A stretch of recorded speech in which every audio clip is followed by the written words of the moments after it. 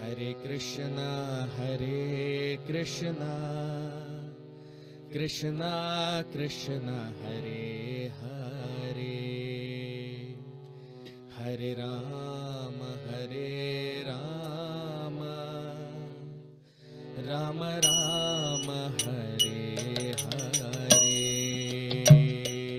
Hare Krishna, Krishna Krishna Hare Hare, Hare Rama, Rama Rama, Hare Hare. Hare Krishna, Krishna Krishna Hare Hare, Hare Rama, Rama Rama, Hare Hare. Hare Krishna, Krishna Krishna Hare Hare, Hare Rama, Rama Rama, Hare Hare. Hare Krishna, Krishna Krishna Hare Hare, Hare Rama,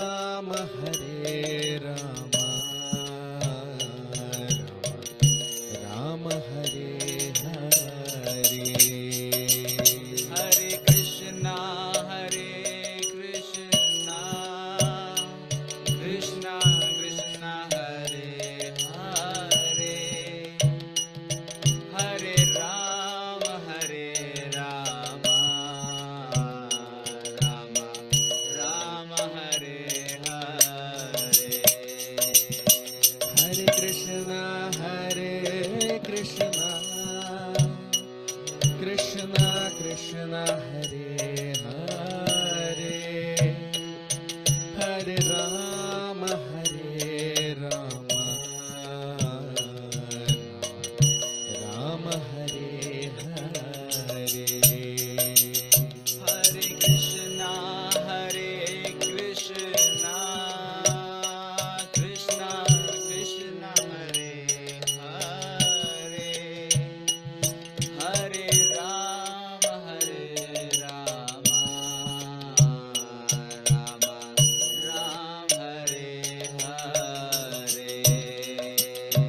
Jaya Radha Madhava, Jaya Kunja Vihari, Jaya Gopi Jana Vallabha, Jaya Girivardhari. Jai Radha Madhava, Jayo Kunja Vihari, Jayo Gopi Jana Vallabha, Jayo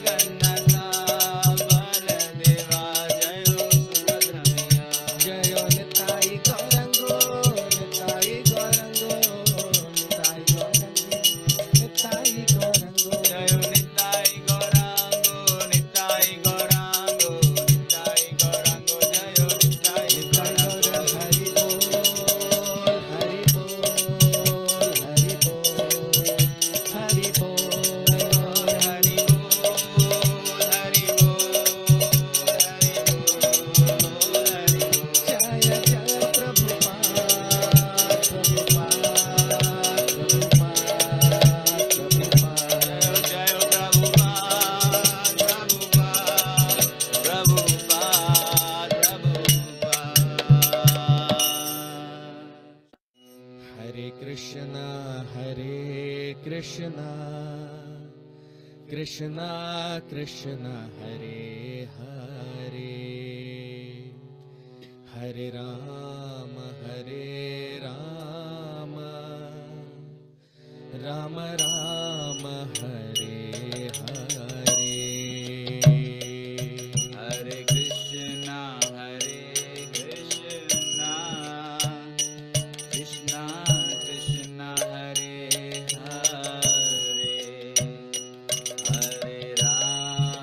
Hare Rama Rama Rama Hare Hare Hare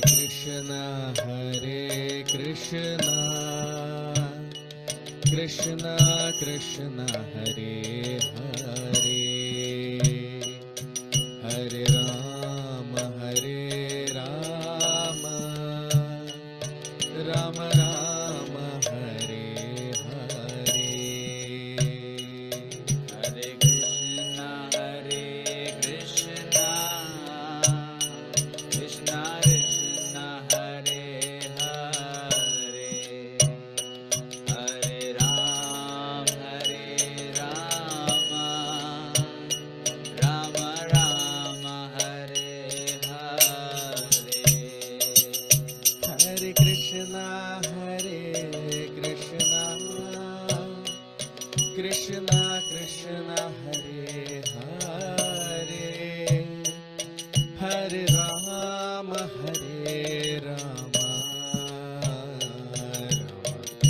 Rama Hare Hare Hare Krishna Krishna Krishna Hare Hare Hare Rama Rama Rama Hare Hare Hare Krishna Krishna Krishna Hare Hare Hare Rama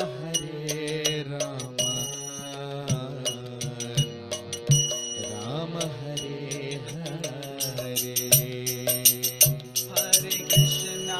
Hare Krishna Krishna Krishna Hare Hare Hare Rama Rama Ram Hare Hare Jaya Radha Madhava Jaya Kunja Bihari Jaya Gopi Janvallabha Jaya Girivaradhari Jai Radha Madhava Jayo Kunja Vihari Jayo Gopi Janvallabha Girivaradhari Jaya Radha Madhava Jaya Kunja Bihari Jaya Gopi Janvallabha Jaya Girivaradhari Jayo Radha Madhava Jayo Kunja Vihari Jayo Gopi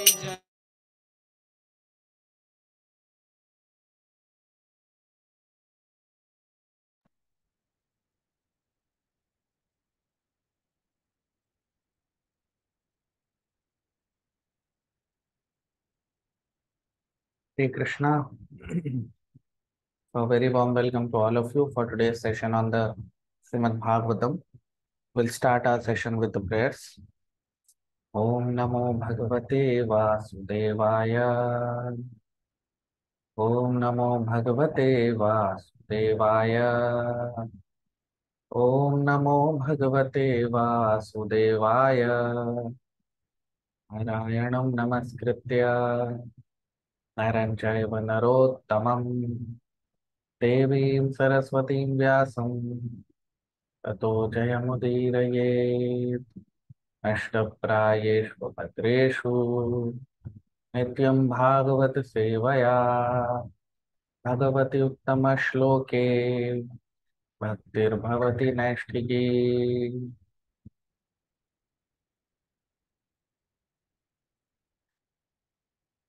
So we discussed in our previous session how Mahatma Vidur and Sri Uddhav, they are discussing about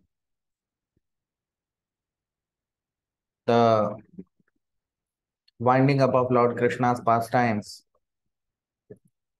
and how Sri Uddhav,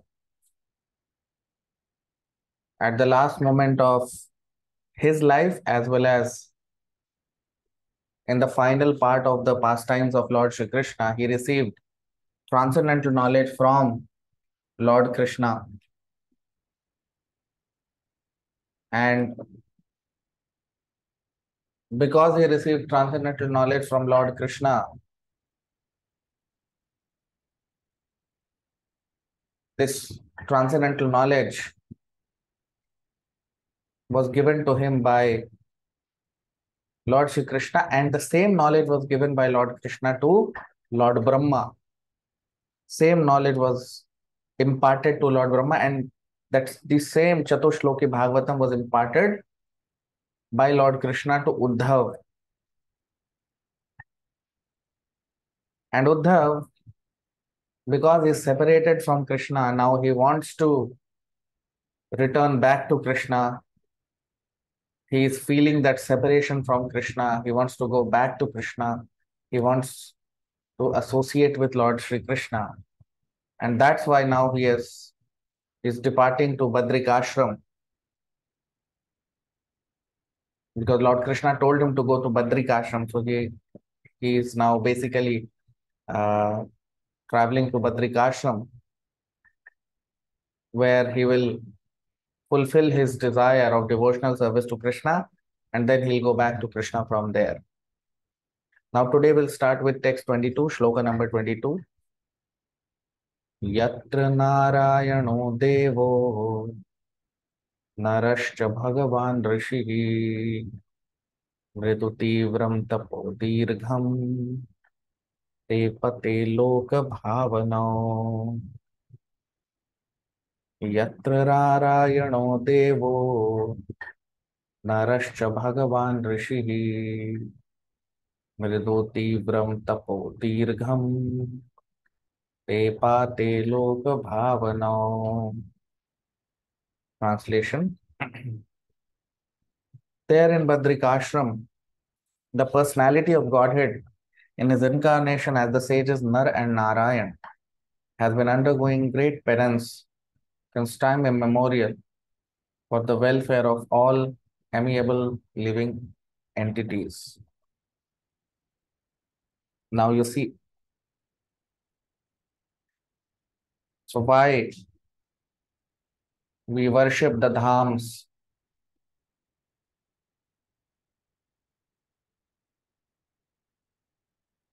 Why we go to places of pilgrimages is mentioned here in the shloka. It is mentioned by Sri Uddhav that Yatra Narayano Devo. Now, because he has been instructed by Lord Krishna to go to Badrikashram, and Sri Uddhav, he wants to go to Badrikashram. He is in Badrikashram. So, why he has visited Badrikashram? So, Yatra Narayano Devo, because at Badrikashram, Narayana Devo Narascha Bhagavan Rishi. So, Nar Narayana Rishi Nar Narayan Rishi, they are avatars of Lord Shri Krishna. Mridu Tivram Tapo Dirgham. Tivram Tapo. You see on your screen the Shloka. Tivram Tapo.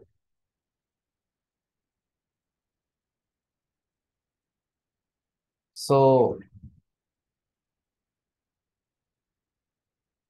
they are engaged, this Nar Narayan Rishi.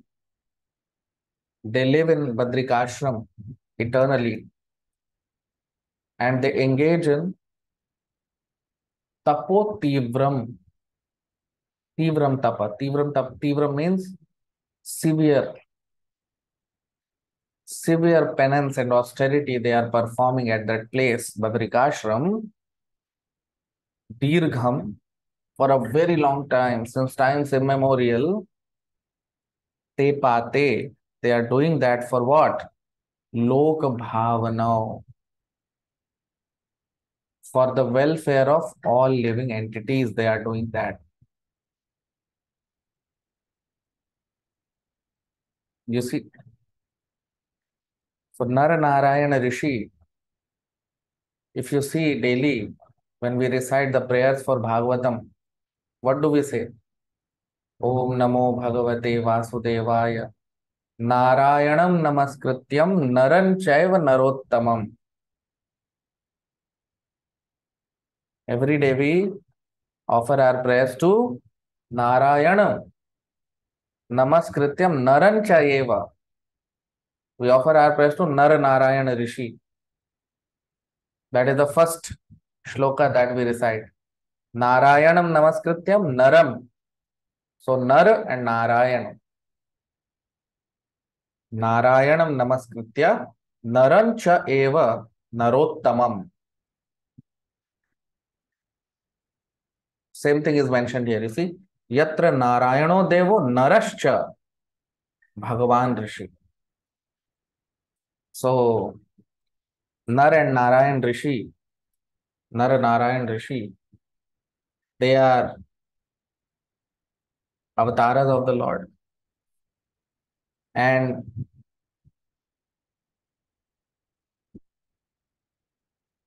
they are living in Badrikashram eternally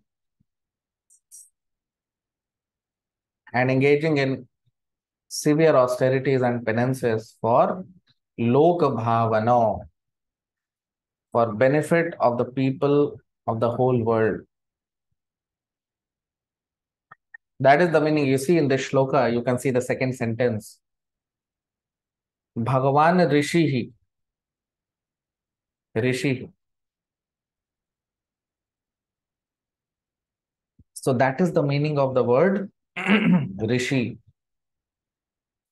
or a saintly person.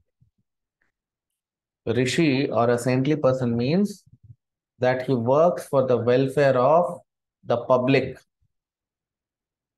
He works for the welfare of the people of the world.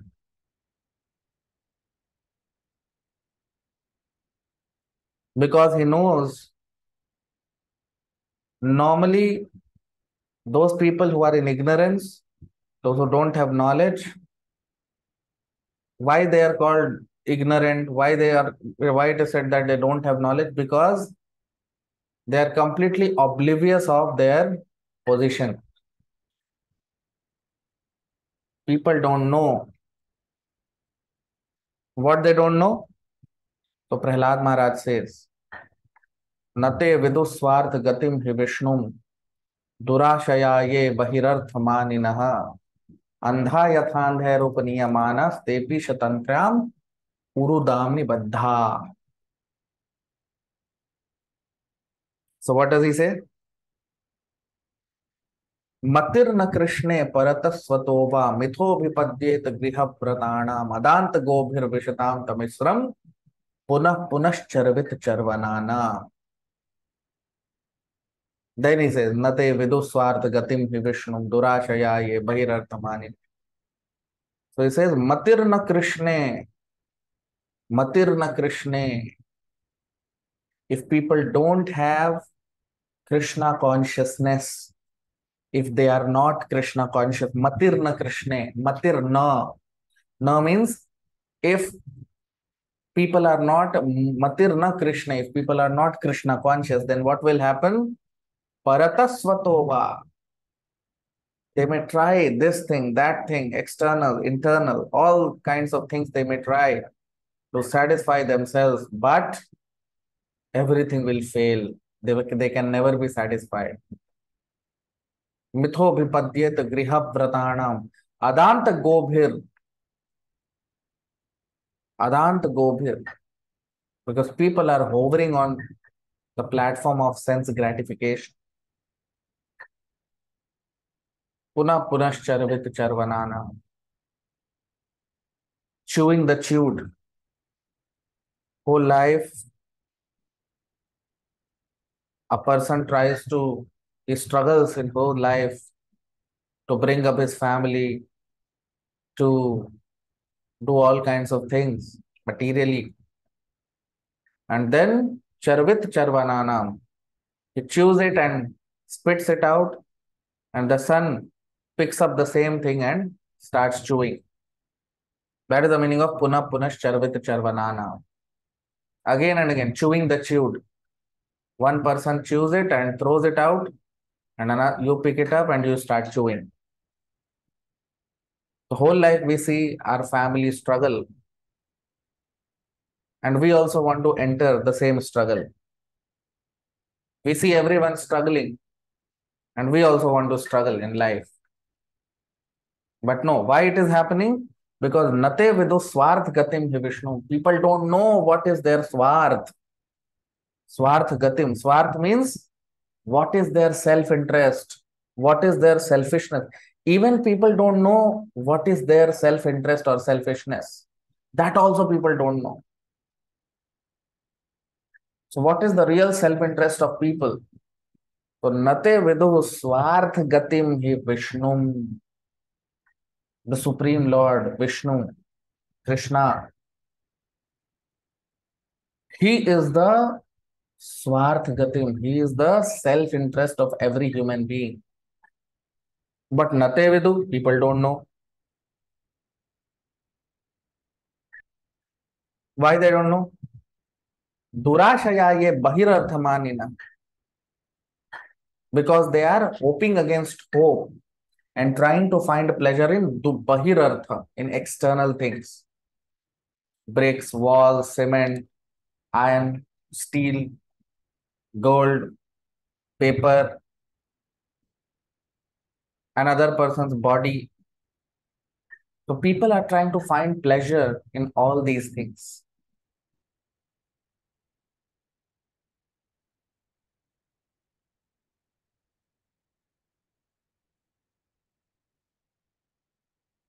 People are trying to find pleasure in all these things. So Durashaya, it's hoping against hope. They'll never attain any pleasure, but they're trying to find pleasure in all these things. So Durashaya ye bahirarthaman. Bahirartha. It's so unfortunate that they are trying to find pleasure in all these things. Andha yathandher upniyamanas. And andha yatha andher. And they are trying to find pleasure in all these things. But andha yathandher. Blind man is leading blind people. Blind men are leading blind people. Leaders are also blind. They also don't know what is their self-interest. And so how will they guide their followers about self-interest? Because self-interest is Vishnu, Krishna. So leaders are also in ignorance, and they are putting all their followers also in ignorance. So blind men are leading blind people. Andha yathandhe rupniyamanas tepi shatantra murudam nibaddha. They're all completely stuck in this material world, hoping against hope.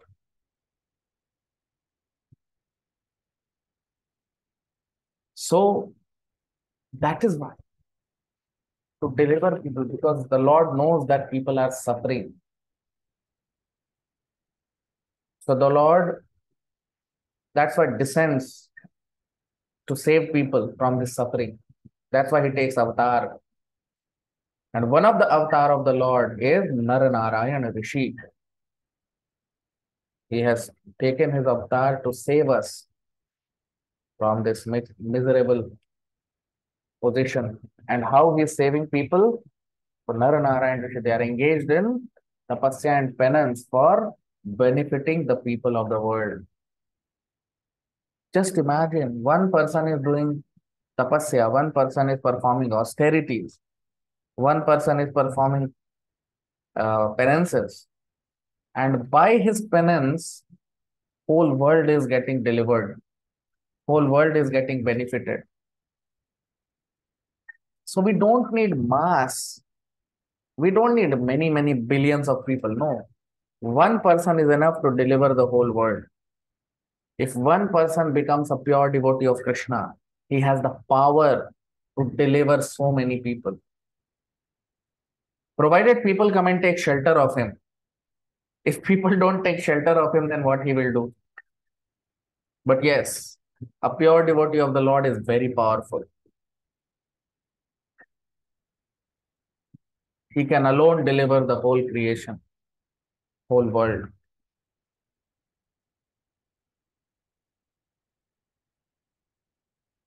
Narad Muni, he is one person, single man. And all his disciples all over the universe are pure devotees. Srila Prabhupada, he was alone. Not that he had billions of people with him, no. He was alone. He began alone. All our acharyas, they have done preaching alone in the beginning. Gradually, things grow. So Naranara and Rishi, just two people, and they are going to deliver the whole world by their tapasya, by their austerity. So one person, if he becomes a pure devotee of Krishna, he is so powerful.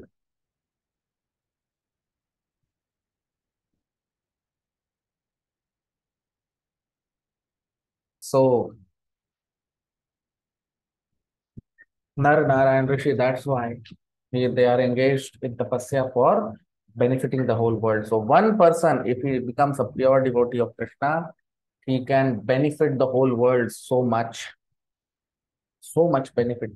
All the people of the world will get benefited by his bhakti, by his devotion.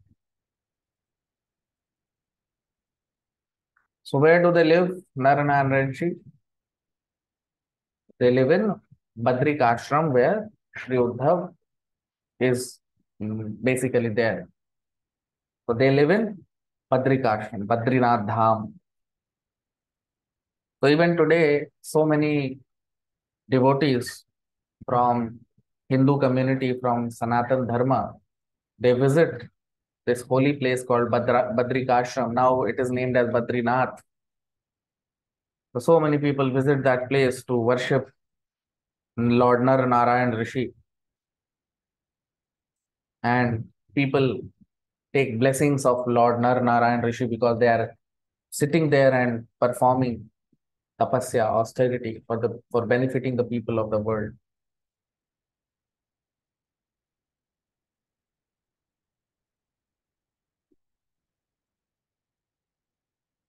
So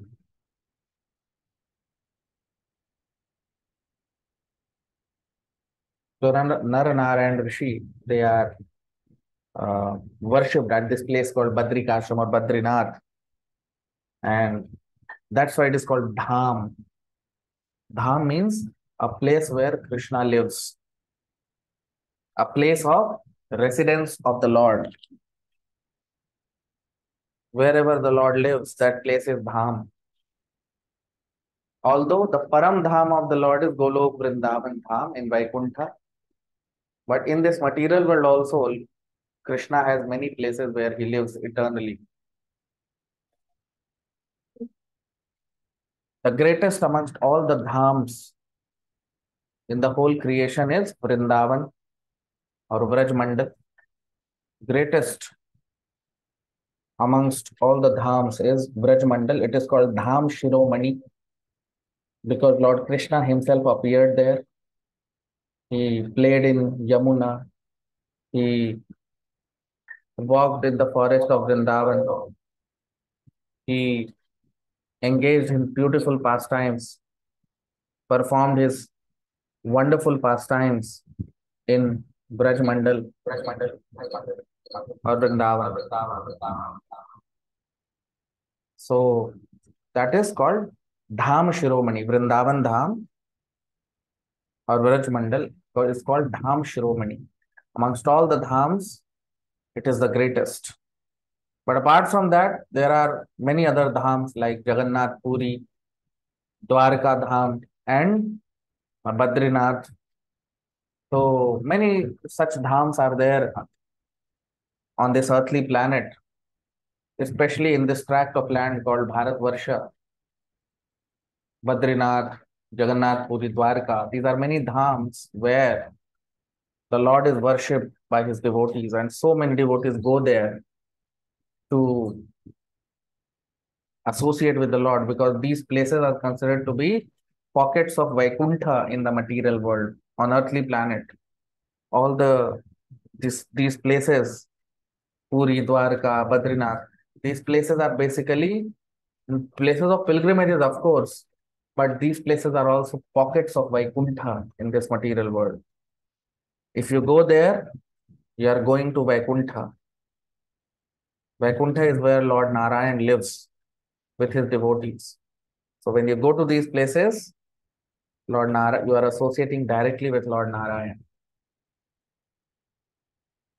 So that is Dham. That's why they are called Dham, where the Lord lives eternally. Now text 23, Shloka number 23. Shri Shuka Vacha Ityuddhavad Upakarnya Suhridam Dussaham Vadham Jnanena Shamayat Shakta Shokam Utpatitam Buddha. Shri Shuka Vacha Ityuddhavad Upakarnya Suhridam Dussaham Vadham Jnanena Shamayat Shakta Shokam Utpatitam Buddha. Translation. Sri Shukdev Goswami said, after hearing from Uddhava all about the annihilation of his friends and relatives, the learned Vidar pacified his overwhelming bereavement by dint of his transcendental knowledge. So now we see here that Mahatma Vidur was bereaved. He was completely in distress, completely in anxiety.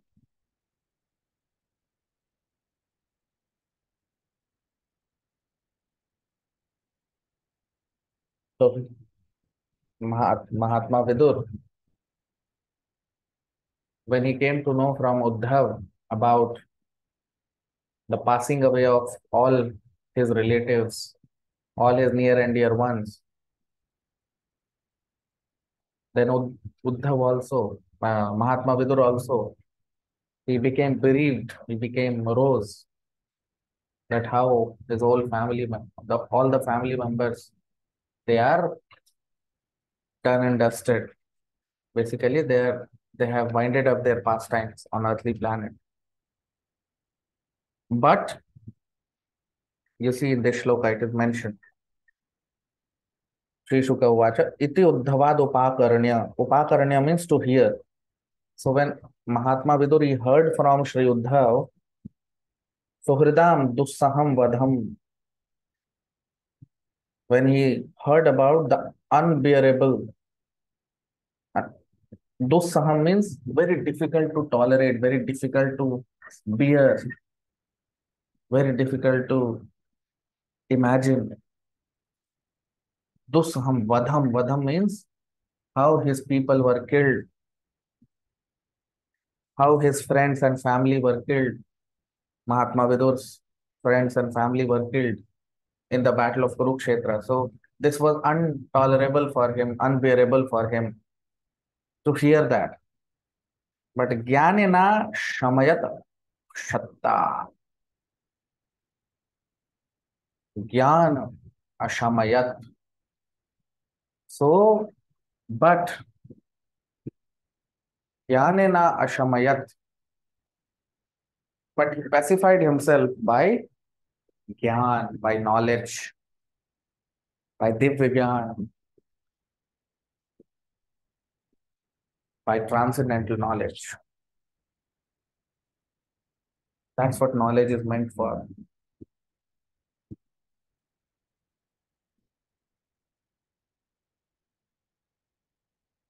Although Mahatma Vidur is called as Mahatma, such a great soul, but even he got bewildered, he got bereaved, was grieving for the loss of his family member. And this is natural. If you lose your near and dear ones, you will feel bad. It's not astonishing when you feel bad when you lose someone. But one must learn the art, what here is displayed by Mahatma Vidur. Yes, when we lose our near and dear one, we feel bad about it.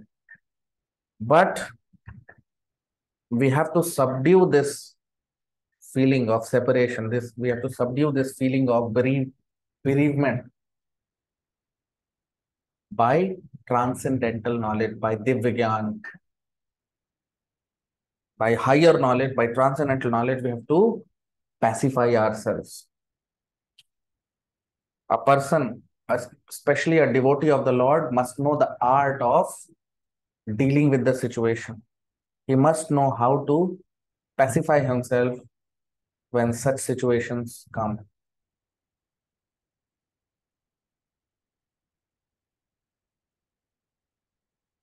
So, Mahatma Vidur, because he was receiving this transcendental knowledge from Sri Uddhav, that's why he was eligible to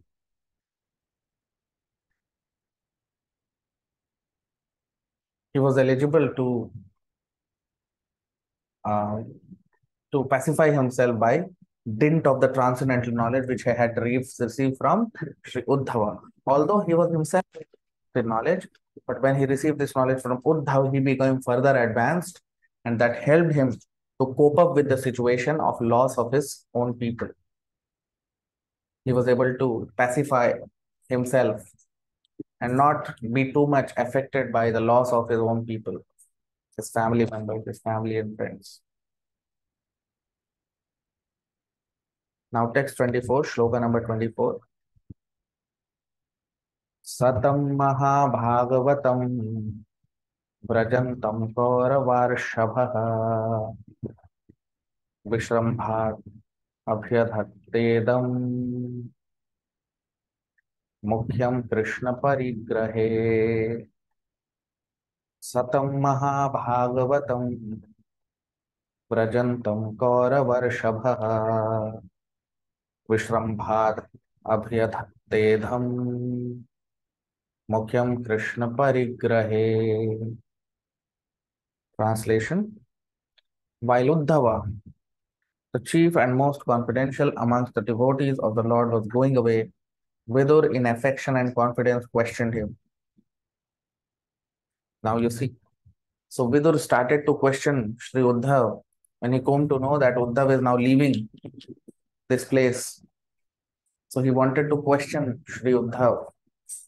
Now Uddhav was a great transcendentalist, pure devotee of Krishna. And although Uddhav, in terms of material age, was younger than Mahatma Vidur, because Mahatma Vidur happened to be the uncle of Lord Krishna. So he was one generation elder.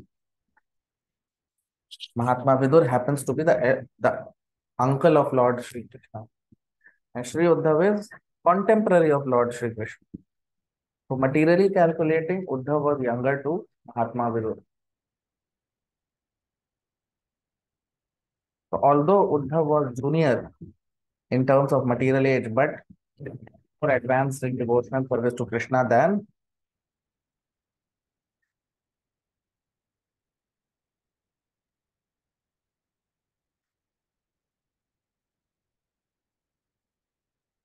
So, although Uddhav was younger to Mahatma Vidur, but he was much more advanced in devotional service, and that is why he is qualified. So, that is why he is qualified to be asked by Mahatma Vidur. Now, Mahatma Vidur is actually inquiring from Sri Uddhav, and Uddhav is younger to Mahatma Vidur.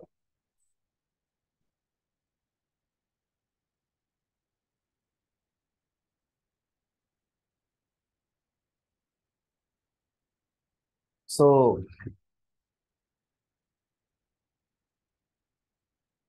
that's what makes a person advanced, which is transcendent knowledge, Divya. The his service to Krishna, his devotional service to Krishna makes him advanced. By material age, we cannot judge advancement of a person. Otherwise, why here it is said that Uddhav is younger to Mahatma Vidur, but still he is.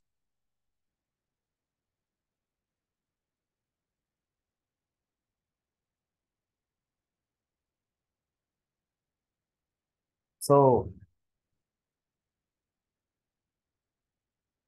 this is how the Vaishnavas deal with each other. Vaishnavas or devotees, they never consider another person less advanced just because he's younger in age. Uddhav is younger, but still Mahatma Vidur is asking questions from him, making him his guru. So guru means heavy. That's why there is a word in Sanskrit called Gurutva Akarshana. Gurutva Akarshana.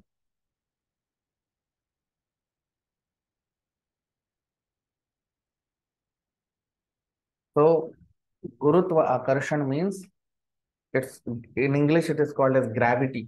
Gravity in Sanskrit is called as Gurutva Akarshana. Gurutva Akarshan, because of the heaviness of the object, it attracts another object. That means the more the heavy an object is, the more easy for it is to attract something which is heavy.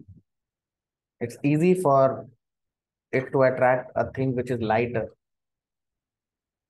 So Guru means heavy. Gurutva Akarshan, that's why we say. So Guru means heavy. Now heavy what? In terms of age or in terms of body? No. Heavy in terms of knowledge and heavy in terms of bhakti, devotional service to Krishna. And bhakti is not an activity of one lifetime.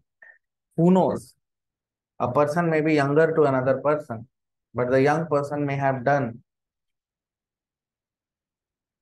a lot of devotional service in his past life, in his or her past life.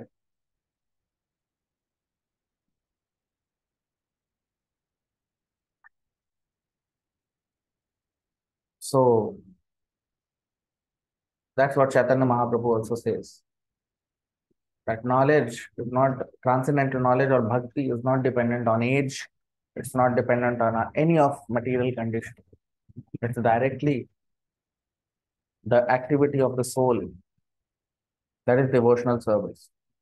Bhakti is directly activity of the soul, and the knowledge is transcendental knowledge which devotees attain when they serve Krishna. So that's why Mahatma Vidur, although he's elder to Sri Uddhav, but he's accepting Sri Uddhav as his spiritual master because Uddhav is the perfect candidate to answer the questions of Mahatma Vidur. That is the way devotees deal amongst each other. They don't consider a person advanced or less advanced because of his material qualification. So that's what we see here. You can like the video, you can comment. We'll stop here. We'll continue our discussion in the next session. Thank you very much. Hare Krishna.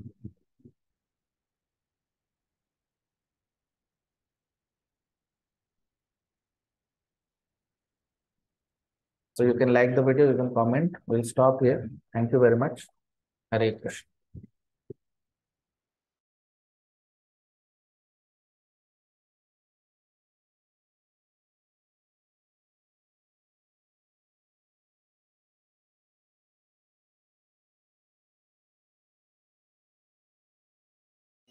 Hare Krishna,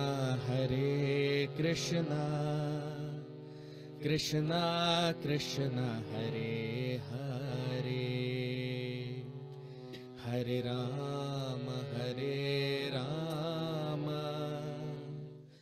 Rama Rama, Hare Hare. Hare Krishna, Krishna Krishna Hare Hare, Hare Rama, Rama Rama, Hare Hare. Hare Krishna, Krishna Krishna Hare Hare, Hare Rama,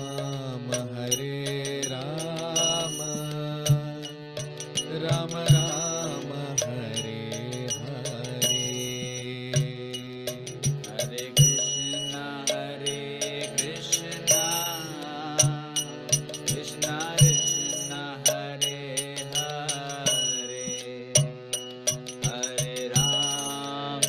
Hare Rama, Rama Rama, Hare Hare. Hare Krishna, Krishna Krishna Hare Hare, Hare Rama,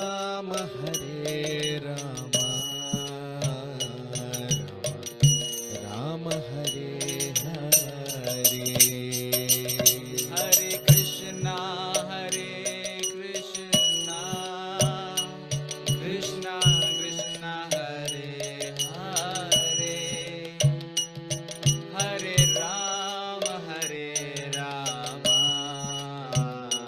Rama Rama, Hare Hare. Hare Krishna,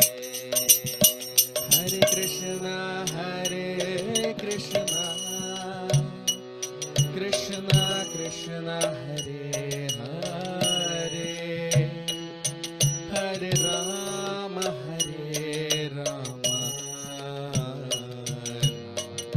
Rama Hare Hare. Hare Krishna, Krishna Krishna Hare Hare, Hare Rama, Rama Rama Hare Hare. Jaya Radha Madhava, Jaya Kunja Vihari, Jaya Gopi Janvallabha, Jaya Girivardhari. Jai Radha Madhava, Jayo Kunja Vihari, Jayo Gopi Janvallabha, Girivardhari. Jaya Radha Madhava, Jaya Kunja Vihari, Jaya Gopi Janvallabha.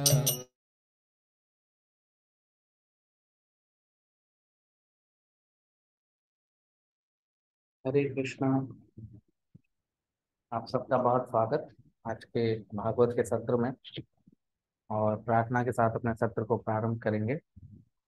ओम नमो भगवते वासुदेवाय, ओम नमो भगवते वासुदेवाय, ओम नमो भगवते वासुदेवाय। नारायणं नमस्कृत्य नरं चैव नरोत्तमं देवीं सरस्वतीं व्यासं ततो जयमुदीरये। नष्टप्रायेषु सतेषु नित्यं भागवत सेवया भगवती उत्तम श्लोके भक्तिर्भवति नैष्ठिकी।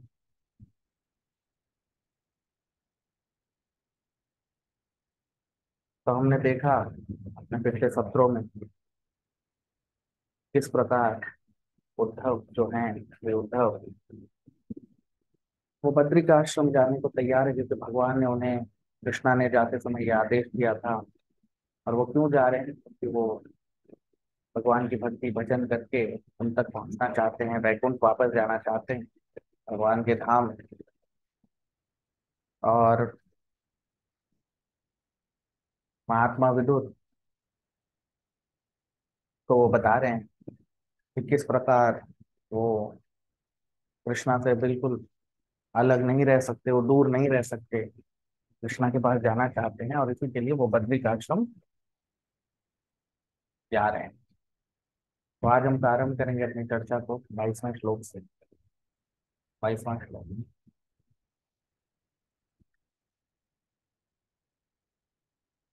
यत्र नारायणो देवो नरश्च भगवान् ऋषिः मृदु तीव्रं तपो दीर्घं एपाते लोक भावनौ।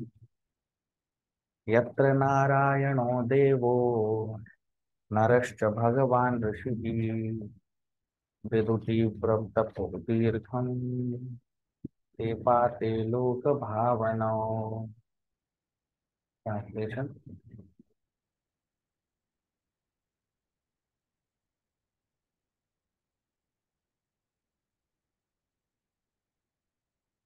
यत्र नारायणो देवो नरश्च भगवान् ऋषिः मृदु तीव्रं तपो दीर्घं एपाते लोक भावनौ। ट्रांसलेशन, अनुवाद।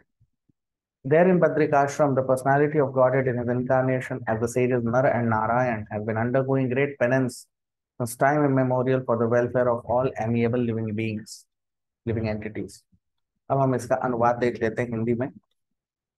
तो वहां बद्रिकाश्रम में परम पुरुषोत्तम भगवान नर नारायण ऋषि के रूप में बहुत ही कठोर तपस्या कर रहे हैं, ताकि उससे सभी मनुष्यों को इस पृथ्वी पर लाभ मिले। तो आप देखिए क्या कह रहे हैं श्री उद्धव। तो कह रहे हैं, यत्र नारायणो देवो नरश्च भगवान ऋषि।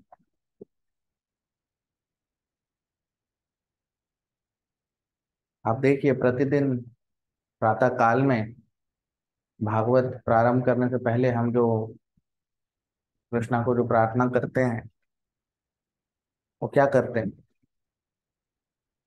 ओम नमो भगवते वासुदेवाय नारायणं नमस्कृत्य नरं चैव नरोत्तमं। है ना? नारायणं नमस्कृत्य नरं चैव नरोत्तमं। तो हम सबसे पहले नर नारायण ऋषि को प्रणाम करते हैं। प्रतिदिन भागवत प्रारंभ करने से पहले जो हम प्रार्थना अर्पित करते हैं, उसमें हम यही तो करते हैं, नर नारायण ऋषि को हम प्रणाम करते हैं। तो नर नारायण ऋषि जो हैं, कृष्णा के अवतार हैं, और कई युगों से वो पृथ्वी के लोगों को उनके लिए, उनके भले के लिए तपस्या में लगे हुए हैं।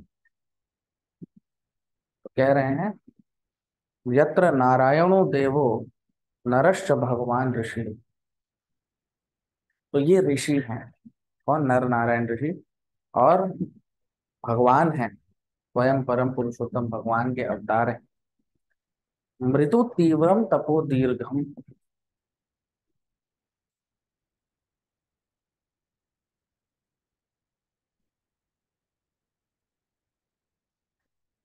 तो आप देखिए इस श्लोक में भी हम यही देख रहे हैं, आप अपने स्क्रीन पर देख सकते हैं, यत्र नारायणो देवो नरश्च भगवान ऋषि। तो नारायण देव और नरश्च, नर यानी नर नारायण ऋषि,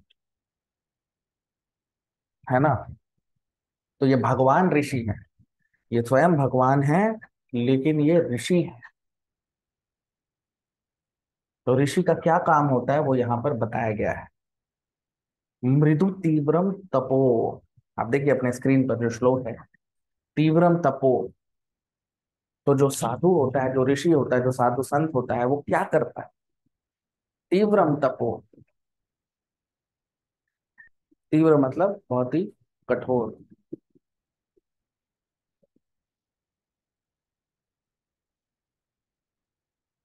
तो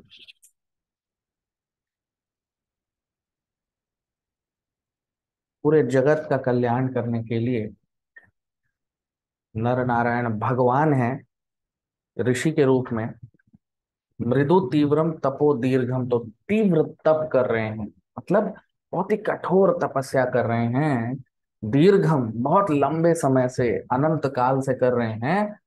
ते पाते लोक भावना, क्यों कर रहे हैं? क्या मिलेगा तपस्या करके? तो पूरे जगत के कल्याण के लिए वो कर रहे हैं, पूरे जगत के कल्याण के लिए। ऋषि का मतलब यही होता है, साधु संत का मतलब यही होता है। पर दुख दुखी, जब वो मनुष्यों को दुखी देखता है तो वो भी दुखी हो जाता है। और भगवान तो परम पुरुषोत्तम है, उन्हें तो पता ही है। तो ये मतलब होता है ऋषि का।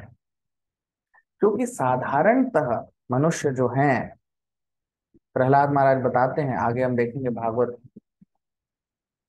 कि मतिर न कृष्णे परतस्वतो वा। मतिर न कृष्णे, यदि मति न कृष्ण, यानी यदि कृष्ण मति नहीं है, यानी कृष्ण भावना नहीं है, कृष्ण कृष्ण की चेतना नहीं है, तो क्या होगा? परतस्वतो वा मिथो विपद्येत गृह व्रताना, अदांत गोभिर विशताम तमिश्रम। तो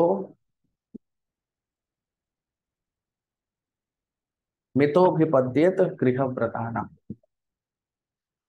तो प्रहलाद महाराज कह रहे हैं कि जिसके मति में कृष्ण नहीं है, जो कृष्ण भाव नहीं रखता है, कृष्ण भावनामृत नहीं रखता है, मिथो विपद्येत गृह व्रताना, ऐसे मनुष्य को अदांत गोभिर विशताम तमिश्रम,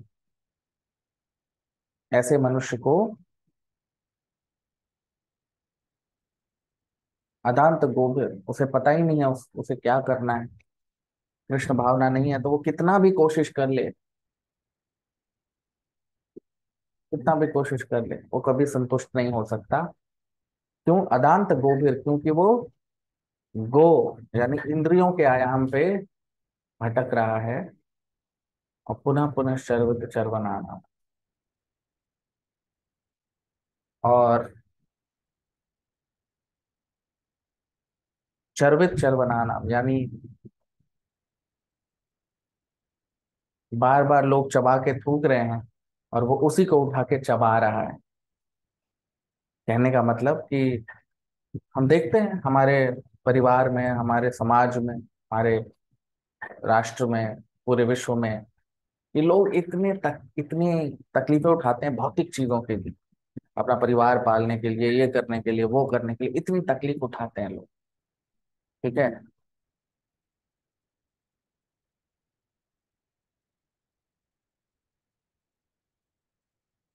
तो जो बाकी लोग हैं वो देख रहे हैं कि उन्होंने इतनी तकलीफ उठाई, लेकिन उसके बाद भी वो उस जो मार्ग पे वो लोग, मूर्ख लोग चले हैं, वो भी उसी मार्ग पर चलना चाहते हैं। तो इसी को कहते हैं चर्वित चर बनाना, मतलब खुद ही चबा के थूका और फिर दूसरे ने उसी को चबा के शुरू उसी को उठा के चबा लिया। तो क्यों होता है ऐसा? क्यों लोगों, और कृष्णमति जब नहीं होते तो होता है क्यों? क्योंकि नते विदो स्वार्थ गति है विष्णु मीत, क्योंकि लोगों को पता ही नहीं है कि उनका वास्तविक स्वार्थ क्या है। स्वार्थ, स्वार्थ का मतलब स्व अर्थ, दो शब्दों से बना है, स्व और अर्थ। तो लोगों को पता ही नहीं है कि स्वार्थ क्या है, स्वार्थी मनुष्य किसको कहते हैं। वो कह रहे हैं नते विदु स्वार्थ गतिम विष्णु की, स्वार्थ तो सबके भगवान हैं, कृष्ण विष्णु, वो सबके स्वार्थ। लेकिन दुराशया ये बहिरर्थ मान, लोग बाहर ढूंढ रहे हैं अपने स्वार्थ को, अपने खुशी को, अपने संतुष्टि को बाहर ढूंढ रहे हैं, ईंट पत्थर में, लोहे में, आ, कागज में, पेपर में, इन चीजों में लोग अपनी खुशी को ढूंढना चाह रहे हैं। ठीक है, तो वो तो हो नहीं सकता। क्यों? तो वो भी प्रहलाद महाराज बताया, नते विदु स्वार्थ गति विष्णु पर दुराशया ये बहिरर्थमान। वो बहिरर्थमान ही ना, वो एक, वो मन की उनका मन गढ़ंत ये है कि उससे मुझे आनंद मिलेगा, जबकि उससे कभी नहीं मिलेगा। तो अंधा यथांध है रूप नियमानस। और जो समाज के जो प्रतिष्ठित लोग हैं, जो हम कह सकते हैं कि लीडर हैं, या जो अ, समाज को आगे बढ़ाने वाले लोग हैं, वो भी अंधे हैं, उन्हें भी पता नहीं है कि उनका जीवन का लक्ष्य क्या है। तो अंधे लोग अंधे लोगों को अ, का मार्गदर्शन कर रहे हैं। तो अंधा आदमी अगर अंधे लोगों को लेके चलेगा तो सभी कुएं में ही गिरेंगे ना। तो अंधा यथांध रूपिणी मानस तेपी तंत्र मुरुदाम निबद्धा। तो अब ये साधु को पता होता है, ऋषि को पता होता है कि जब तक लोग कृष्णा से नहीं जुड़ेंगे, जब तक कोई मनुष्य भगवान से संबंध नहीं बनाएगा, वो कभी भी संतुष्ट नहीं हो सकता, प्रसन्न नहीं हो सकता। और इसीलिए आप देखिए यहाँ पर नर नारायण ऋषि जो हैं, पूरे जगत के कल्याण के लिए तपस्या करते हैं। तो वो अपने लिए नहीं कर रहे हैं। साधु का मतलब ही होता है वो अ, दूसरों के लिए, अपने लिए नहीं करते, दूसरों के लिए वो तपस्या करते हैं, सबके भले के लिए। और यहाँ पे नर नारायण ऋषि को हम देख रहे हैं, कई करोड़ों सालों से वो तपस्या कर रहे हैं। तो हमें करोड़ों लोग नहीं चाहिए, एक आदमी बहुत होता है पूरे जगत को बदलने के लिए, पूरे विश्व में परिवर्तन करने के लिए। हमारे जितने भी आचार्य लोग हैं, वो अकेले ही उन्होंने पूरे विश्व को बदला है। हमारे प्रभुपाद हो गए, आचार्य भक्तिवेदांत सरस्वती महाराज हो गए, ये लोग सब अकेले ही इन्होंने पूरे विश्व को वो महान अ, ज्ञान दिया है, पूरे विश्व को बदला है। करोड़ों लोगों की आवश्यकता नहीं, एक शुद्ध भक्त पूरे विश्व को मुक्त कर सकता है। लेकिन कब करेगा? जब लोग उसके पास आएंगे। लोग आएंगे ही नहीं तो वो क्या करेगा? लेकिन एक शुद्ध भक्त में इतनी शक्ति होती है कि वो पूरे जगत को मुक्त कर सकता है। तो नर नारायण ऋषि यहाँ पर तेपाते लोक भावना, तो लोगों के लिए, लोक भावना यानी लोगों के लिए, लोगों को संतुष्ट करने के लिए ये तपस्या में लगे हुए हैं, बद्री का आश्रम में। तो इसीलिए आप देखिए यहाँ पर जो श्री उद्धव हैं, वो बद्री का आश्रम, भगवान कृष्ण जाते समय उन्हें कह के गए थे कि तुम बद्री का आश्रम चले जाओ, बद्रीनाथ चले जाओ। तो वो बद्रीनाथ, बद्री का आश्रम में अब जा रहे हैं। और क्यों जाते हैं आप धाम में? धाम का मतलब होता है जहाँ भगवान का वास है, जहाँ भगवान निवास करते हैं, जहाँ उनका धाम है। तो कौन सी जगह है? तो ऐसे हमारे भारत वर्ष में भी कई सारे ऐसे धाम हैं, लेकिन सभी धामों में धाम शिरोमणि जो है, क्यों लोग धाम जाते हैं? धाम जाने का लक्ष्य है कि वहां पर शुद्ध भक्तों से मिलते हैं, कृष्णा के संग में रहते हैं, क्योंकि सभी धामों में कृष्णा का वास है। तो वहां पर लोग जाके भगवान से अ, मिलते हैं, जुड़ते हैं, शुद्ध भक्तों से मिलकर लोग भगवान से अपना संबंध बना पाते हैं। तो इन सभी धामों में जो धाम शिरोमणि है वो है वृंदावन धाम।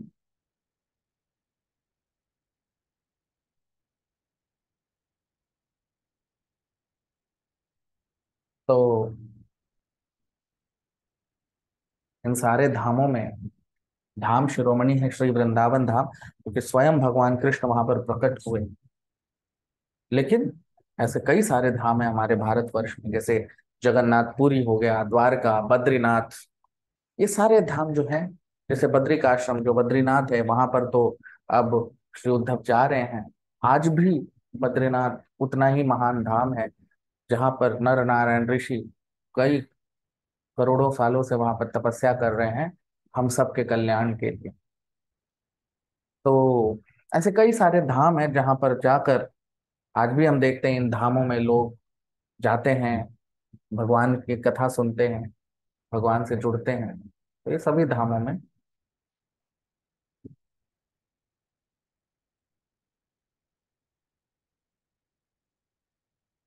तो इन धामों में जाकर लोग भगवान के संग का आनंद उठा सकते हैं, शुद्ध भक्तों के संग का आनंद उठा सकते हैं। अब हम आते हैं 23वें श्लोक पर। श्री शुक उवाच इत्युद्धवादुपाकर्ण्य सुहृदां दुस्सहं वधं ज्ञानेनाशमयत् शक्ता शोकमुत्पतितं बुधः। श्रीशुक उवाच इत्युद्धवादुपाकर्ण्य सुहृदां दुस्सहं वधं ज्ञानेनाशमयत् शक्ता शोकमुत्पतितं बुधः। ट्रांसलेशन अनुवाद।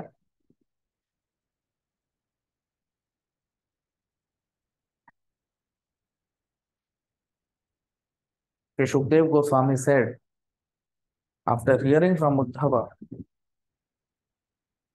all about the annihilation of his friends and relatives, the learned Vidur pacified his overwhelming bereavement by dint of his transcendent knowledge. अब हम इसका अनुवाद देख लेते हैं हिंदी में। तो सुखदेव गोस्वामी कह रहे हैं कि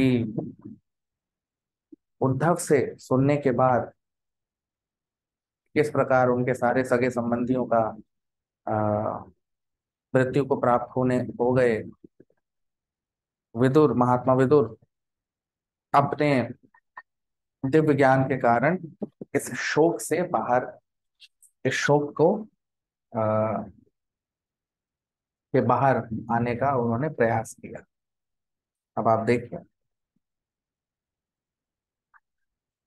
तो कह रहे हैं इत्युद्धवाद उपाकर्ण्य, उप आकर्ण्य। तो जब उद्धव से महात्मा विदुर ने सुना, सुहृदाम दुस्सहम वधम, कि किस प्रकार उनके सुहृद, सुहृद का मतलब उनके परिवार वाले, उनके सगे संबंधी, दुस्सहम वधम, उनका वध हो गया था, उन सबकी मृत्यु हो गई थी कुरुक्षेत्र में युद्ध में, और यदु आपस में लड़कर।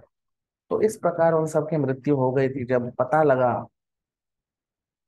किनको, महात्मा विदुर को, तो दुस्सहम, वो सहनशील नहीं, वो सहन करने लायक नहीं था। इतना दुख भरा, दुख भरा वो समय है कि उसमें वो सहन नहीं कर पा रहे थे। लेकिन ज्ञान न शमयत क्षता, लेकिन ज्ञान के कारण, ज्ञान के कारण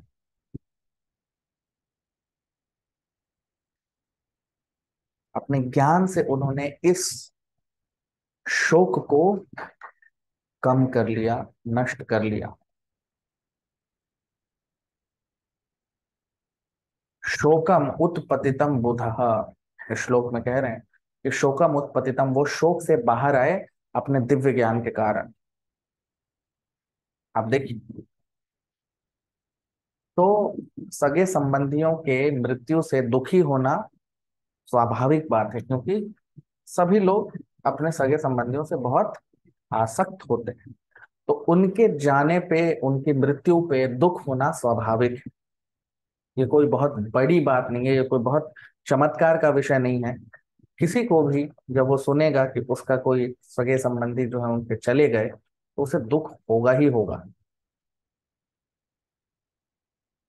लेकिन भले ही दुख होता है, लेकिन मनुष्य को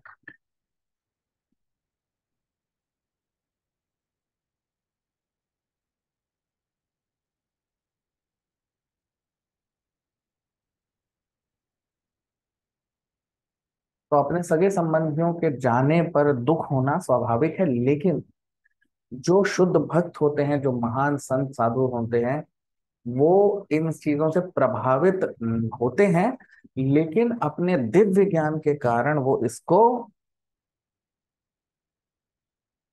अपने भावनाओं को संभाल लेते हैं, स्वयं को संभाल लेते हैं। वो भौतिक मनुष्यों की तरह उनका स्वभाव नहीं होता। वो अपने दिव्य ज्ञान के कारण इस शोक से बाहर आ जाते हैं, इस शोक को संभाल लेते हैं अपने मन, अपने जीवन में। तो महात्मा विदुर, अब वो बहुत बड़े ज्ञानी हैं, दिव्य ज्ञान है उन्हें, और श्री उद्धव के मिलने के बाद वो और भी बड़े ज्ञानी हो गए, दिव्य ज्ञानी हो गए।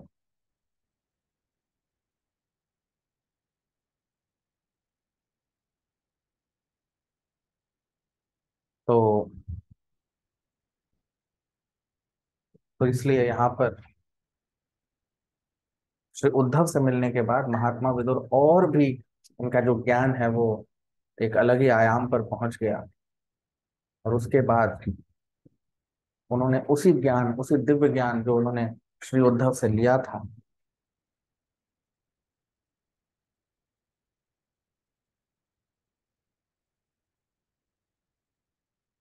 तो दिव्य ज्ञान के कारण वो स्वयं को संभाल पाए। 24वां श्लोक। सतम महाभागवतम व्रजंतम कौरवर्षभः विश्रम्भादभ्यधत्तेदं मुख्यम कृष्ण परिग्रहे। सतम महाभागवतम व्रजंतम कौरवर्षभः विश्रम्भादभ्यधत्तेदं मुख्यम कृष्ण परिग्रहे। ट्रांसलेशन, अनुवाद। While Uddhav, the chief and most confidential amongst the devotees of the Lord, was going away, Vidur in affection and confidence questioned him. अब हम इसका अनुवाद देख लेते हैं हिंदी में। उद्धव, जो कृष्ण भगवान के शुद्ध भक्त थे, जब वो वहां से जा रहे थे तो महात्मा विदुर ने बड़े ही विनम्र भाव से उनसे प्रश्न किए। अब आप देखिए, सतम महाभागवतम, महाभागवत, तो श्री उद्धव जो है वो महाभागवत है।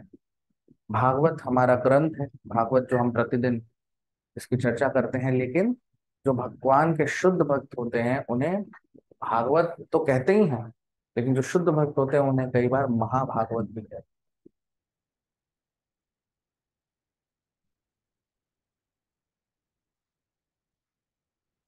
तो सतम महाभागवतम, तो उद्धव जो है वो महाभागवत हैं। व्रजंतम कौरवर्षभः, तो जब उद्धव वहां से जा रहे थे तो विश्रम्भात अभ्यधत्तेदम, तो बड़े ही विनम्र भाव से मुख्यम कृष्ण परिग्रहे, बड़े ही विनम्र भाव से महात्मा विदुर ने प्रश्न करना प्रारंभ किया। किनको? श्री उद्धव को। तो अब आप देखिए, अगर हम भौतिक आयु के दृष्टिकोण से देखें तो उद्धव जो हैं वो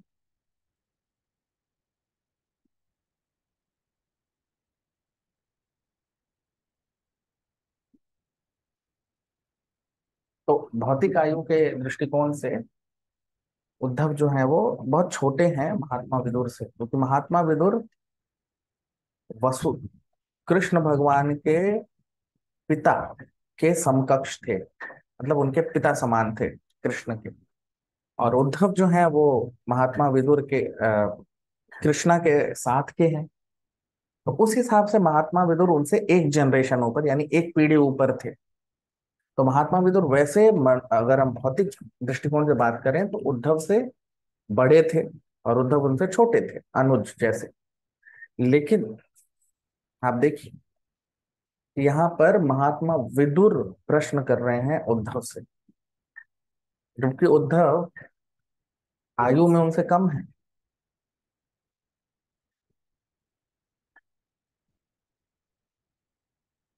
तो इसीलिए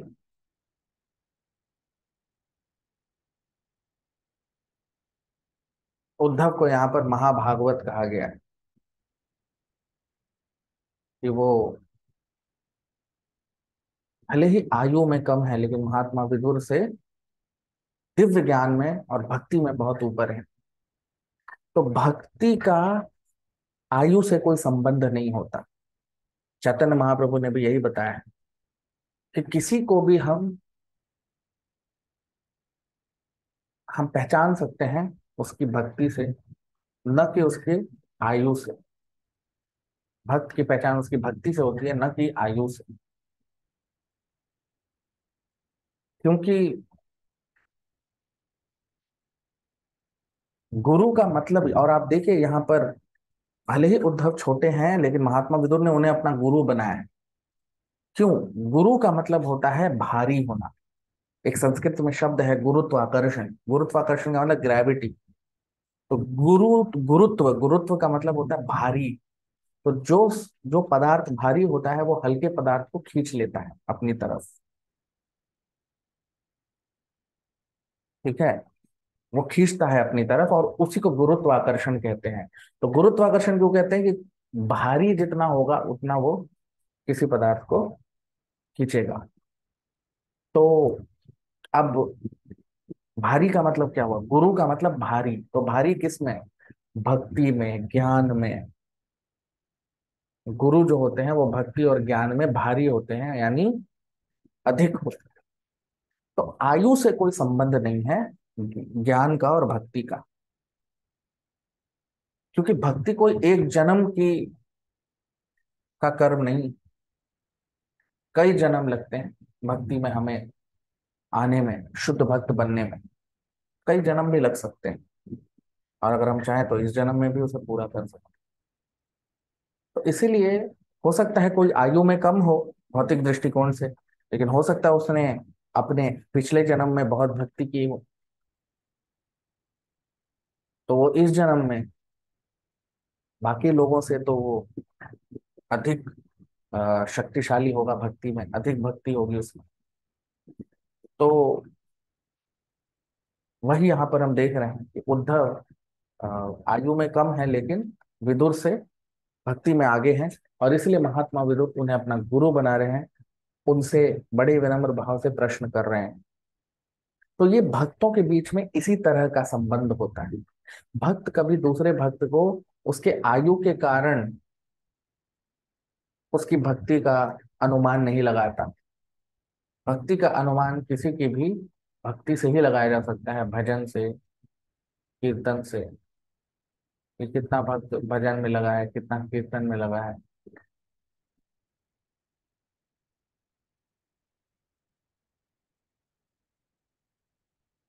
उससे भक्त की पहचान होती है, आयु से नहीं। तो इसीलिए भक्तों के बीच में इसी तरह का संबंध होता है, और वही हम यहाँ पर महात्मा विदुर और उद्धव में देख रहे हैं। कि महात्मा विदुर बड़े होते हुए भी उद्धव को अपना गुरु बना रहे हैं, और उनसे बड़े विनम्र भाव से प्रश्न कर रहे हैं। किसके बारे में? कृष्ण के बारे में। तो अभी हम देखेंगे क्या प्रश्न होते हैं उनके। तो आप लोग वीडियो को लाइक कर लीजिए, कमेंट कर लीजिए। आज यहीं अपने सत्र को विराम देंगे। बहुत बहुत धन्यवाद। हरे कृष्ण।